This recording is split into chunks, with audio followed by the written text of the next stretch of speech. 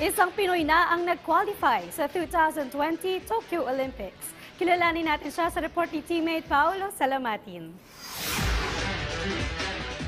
Sinelyuhan ni Philippine Pole Vault Pride Ernest John Obiena ang kauna-unang slot ng Pilipinas para sa 2020 Tokyo Olympics.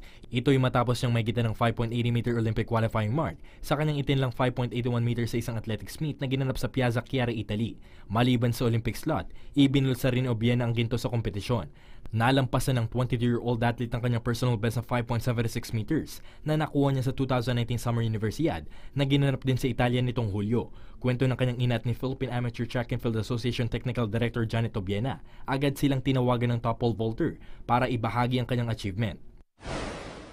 Yes po, tumawag kasi siya. Doon nga po kami nagkausap at around 5 in the morning here, which is around 11:30 sa kanila doon. So nag-release pick pa siya ng gamit noon at that time and he asked me, gising na ba si Papa? Yun ang tanong niya.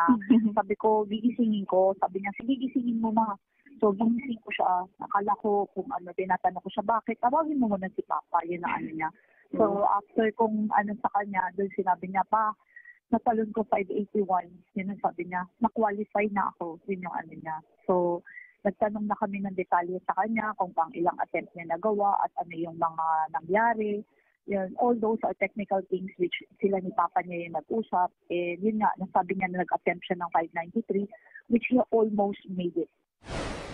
Kaya naman ganoon na lamang ang tuwa ng kanilang pamilya at nagpasalamat sa lahat ng tumulong upang maging posible ang kanyang debut sa Olympics sa susunod na taon. Masayang-masaya ako for him. I'm very happy and everything ng kanyang sacrifices and his taga sa paggagawa nito paid off for him. He really wants to compete in Olympics. Malaking ano yan, masayang-masaya po kami. Pagkatapos ito ay muling sasalang si Obiena sa 2019 International Association of Athletics Federation World Championships na magaganap mula September 26 hanggang October 6 sa Doha, Qatar. Paolo Salamatin, PTV Sport.